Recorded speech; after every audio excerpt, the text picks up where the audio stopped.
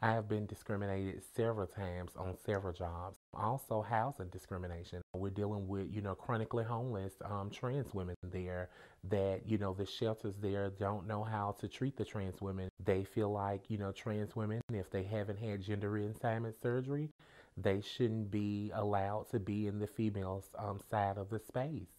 And I think that it's very critical that we know that when it comes to identity, it's more than just talking about body parts. We're talking about a human being.